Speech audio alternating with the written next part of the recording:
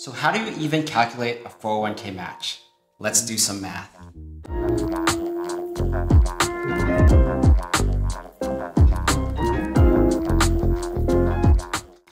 Hey, if we haven't met, my name is Min, and on this channel, my mission is to teach you the basic building blocks about money so you can worry less and enjoy life more. If you're looking to get rich quick, this is not the channel for you, but if you want to get wealthy for sure, then hit that subscribe button for weekly videos on how to get wiser with your money. So my last video was about the basics of a 401k. As a reminder, 401ks are one of the simplest ways to pay yourself first, and the employer match is something that you definitely need to take advantage of if your plan has it. And one of my viewers asked me, how exactly do you calculate an employer match? Well, in today's video, let's do some math. And if your plan does have an employer match rate, it often might be confusing, the numbers might not make sense. So I'm gonna give you 3 examples to break this down for you. In this first example, this is a fixed percentage of your personal contribution. So let's say in this example, your employer will match 25% of everything you put into your 401k. So let's say you put in $10,000 of your own money. Your employer will match 25% of that, which is $2,500.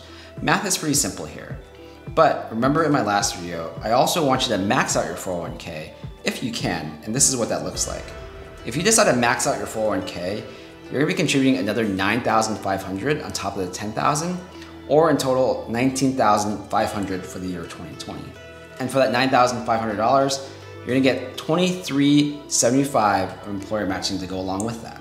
So in this example, the max employer match will be $4,875, which mathematically is 25% of $19,500. One of the biggest downsides of this example is that you have to contribute the maximum IRS limit in order to get the maximum employer match. So if your 401k plan looks anything like this, my action to you is to contribute as much as you can and max it out if possible. In the second example, the terms of this program say 50 cents on the dollar up to 6% of your salary. According to my research, this is one of the more popular ways that 401k matches are set up. So let's break this down. And since this is a salary-based match, let's use the example of a $100,000 salary, which I'm using because math is easier on this number. And if you take 6% of the $100,000, you're gonna get $6,000 of contribution. And 50 cents on the dollar on that would mean $3,000 of employer match. Per my last video, you still wanna max out your 401k if you can, but there is no additional employer matching beyond that original match. So in the second example, the max employer match amount will be $3,000, which is 50% times 6% times $100,000. So if your 401k plan looks like this, the action I want you to take is to contribute at least 6% of your salary and max out your 401k if possible.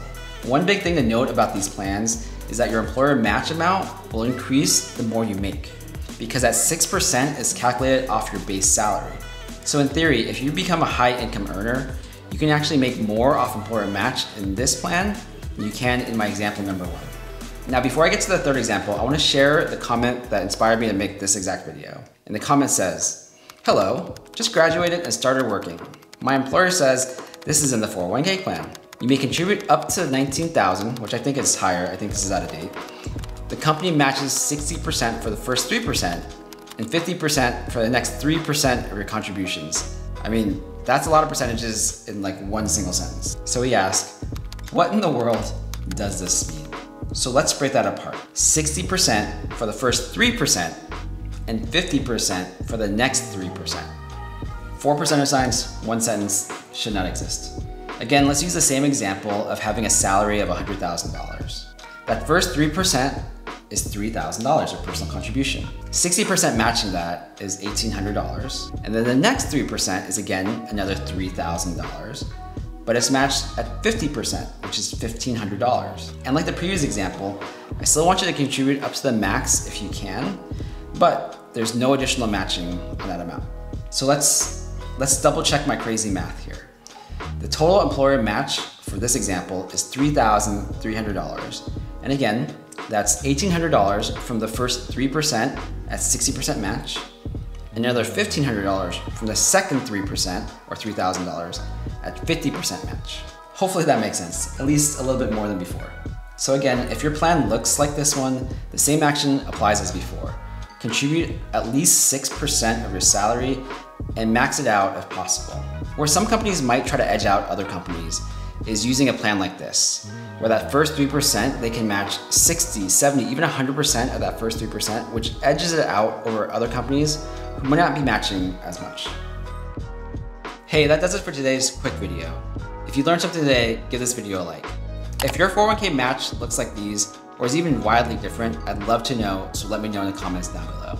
And if you want to see weekly videos on how to maximize your money, please consider subscribing. And until next week, thanks for watching. Peace.